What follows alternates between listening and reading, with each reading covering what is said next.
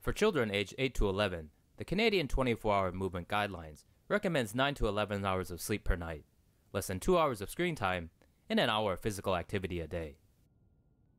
But a study of 4,520 U.S. children found that only 5% met all three recommendations, while 41% met at least one guideline, 25% met two, and 29% met none at all.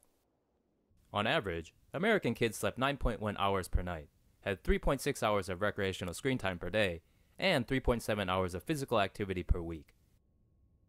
According to the findings, screen time and sleep had the strongest links to improved cognition, and kids with more than 2 hours of screen time had poorer development.